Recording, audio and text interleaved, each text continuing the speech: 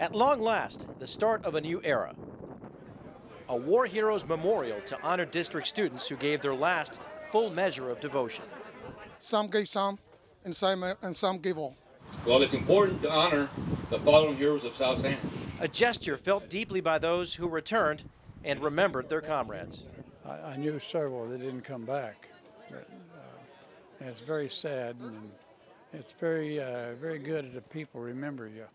Future generations of students will get an opportunity to see the names of those who died in foreign lands, away from loved ones, to defend their freedoms.